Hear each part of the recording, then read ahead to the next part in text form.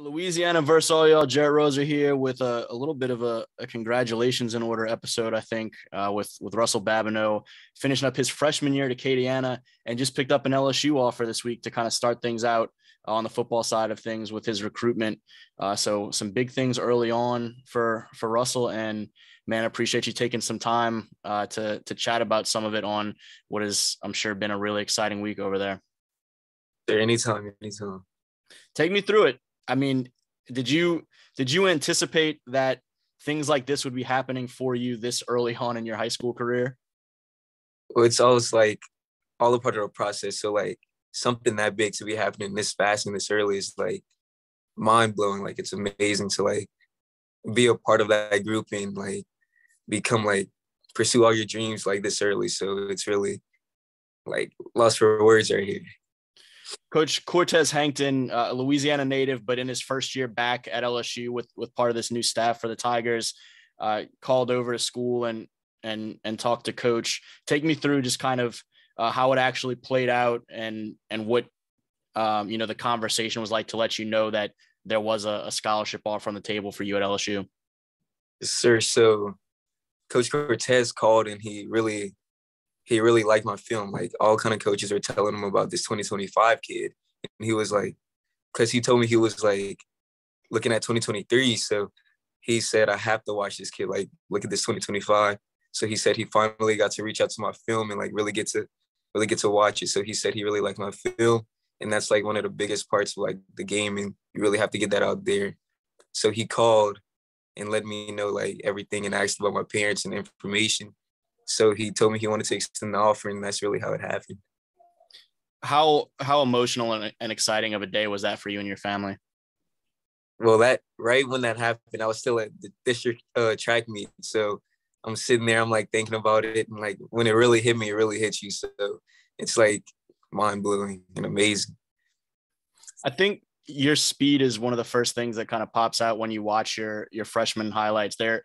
I mean, you're playing in a 5A district that is traditionally, a tough district, and you're on some of these breakaway plays. It looks like some defensive backs are just kind of giving up because they realize it's not happening, and you're about to house whatever it was, whether it be a run or slipping you out for an open pass.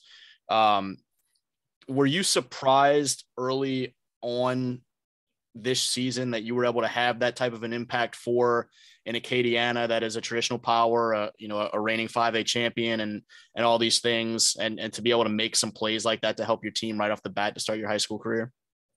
Yes, sir. So at the beginning of the season, like the first 2 weeks of Friday nights, the game really had to like come to me, and I really started to get comfortable like as the season went.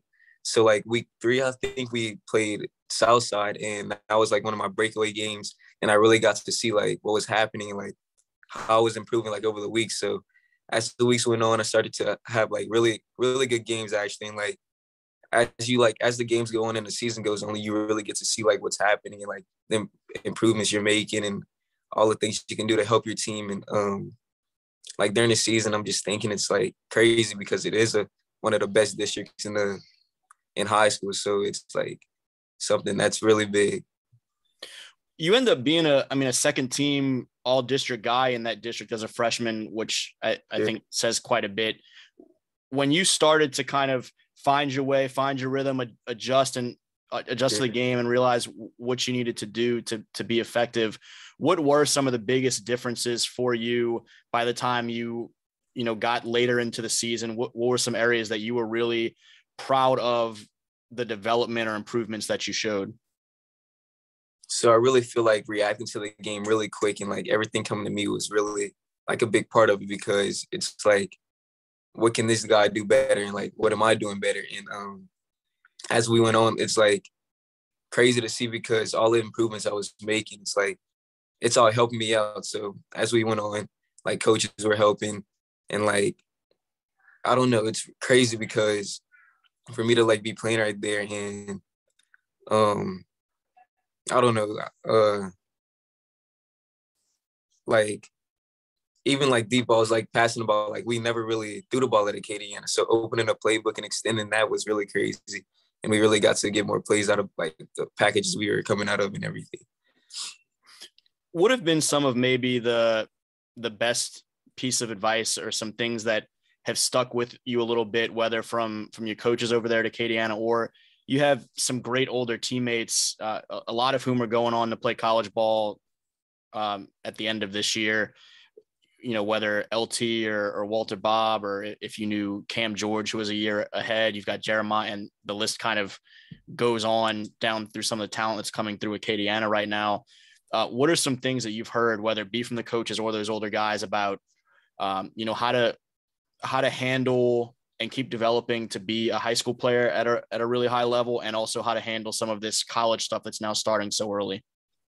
Sure. So people always told me, like, the work that you put on and off the field, everybody's going to be watching at all times. So no matter what you do, if it's practicing or like even getting extra work, like staying after practice, like showing up first, like even in the weight room, like they told me to stay in the weight room, stay consistent with everything you do. So like if it's coming out to practice, catching like 20 balls right here, 20 balls right there, it's like all going to help out at the end, and you're going to see improvement to your game like week after week.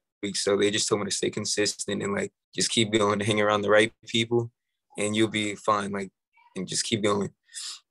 You mentioned having been at a track meet, you know, when the offer was kind of still hitting you.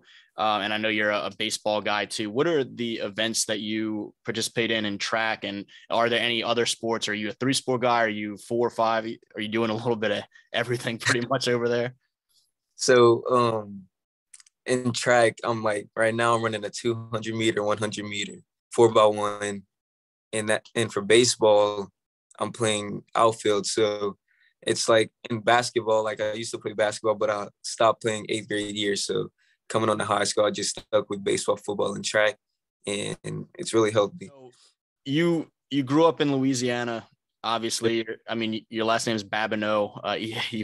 You don't get a whole lot more at Louisiana. Did you grow up a big Cajuns fan or LSU fan, or did you pay much attention to college level stuff, or, you know, as a kid, were you watching a lot of that? Yes, sir. So actually, we grew up out here in Lafayette, and when I was around like 6 or 7, we moved back to Baton Rouge. So we stayed out there. LSU was a big factor. So being like out there and being out there in Baton Rouge was like really. We stayed out there for about 4 years, maybe. Came back to Lafayette, then went back to Baton Rouge. So it was a lot back then. So then after that, we came back to Lafayette. So it was a lot. So yeah, you've probably paid good attention to both those college programs. Yes, sir. What does it mean to have the first offer be such a big one in terms of an SEC level, just won a national championship 2 years ago, and to be one of those home state schools right here to kind of recognize your talent early on? Being that it's one of like the top schools, it's still like unbelievable. Like being that it's still in my freshman year, like I still have 3 more years to improve, and being that it's like still close to home, it's amazing. Like I don't know how to explain it. It's just crazy. How quickly did you hear from LT? The first day that it happened. What did he say? Because he was a guy that I told people even before LT got the LSU offer, just from some conversations with him, I felt like if that offer ever came, that was kind of a dream opportunity for him. And so I know it's something he's extremely passionate about. What was his initial message to you when he heard that you now had an LSU offer as well? So LT's always told me like to keep working, and he's been a guy that was like helping me through the process. So he was like, when he heard about it, he was like, I told you I'll call it, because he told me that he wanted coaches like to like he was gonna bring me out there with him. So like just working with him, he's always like helped me and everything. So he was really happy about it. So we got on the phone right after, and we just started talking. Do you have big plans this off season in terms of hitting the camp and visit stuff yet? Or you're getting into that pretty heavily this summer? So yes. Are you going to get a chance to get over to LSU in June? Do you have other schools that you're hoping to get out to this off season? Definitely. I really want to get to LSU during the summer. I want to get bigger, faster, stronger, show up to the camp, and really like show my game off. So want to get out there, and I just really want to find other camps I can like improve at and like go against other guys who are like bigger and like just develop so I can get better from like just going and just get better this summer. No other specific stops that you know yet, though, that you want to get to this school or that school. You're still kind of figuring out what that schedule might look like. Yes, sir. Still figuring it out. Do you hope to play multiple sports at the next level? You've pared it down for the high school level to track, football, baseball. Would you like to be a guy that participates in not only football, but potentially one or both of the others at the next level? Yes, sir. So playing both sports at the next level will be like still crazy because it's like you focus on this sport, then go to that sport. So it's all like combined. So I feel like through the next 3 years, I really want to stick with all three sports. And I think my senior year, I'm going to like decide and see where I want to go with it. So I'll have to make that decision. So that would be really good. That's the beauty of getting this college stuff started so early is you've got all the time in the world still to figure some of the details out for sure. Yep.